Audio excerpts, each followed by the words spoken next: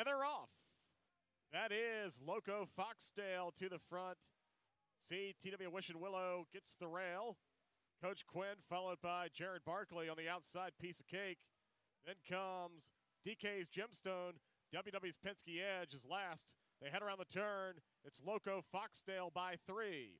CTW Wish and Willow second. Then comes Piece of Cake. Jared Barkley's fourth, about 7 lengths off. Then Coach Quinn. Around the final turn, Loco Foxdale has led every step of the way.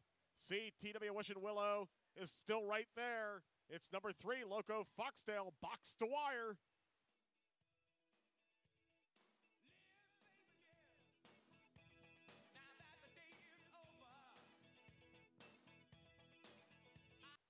From the Fine Line Kennel and the trainer, Eric Griffin.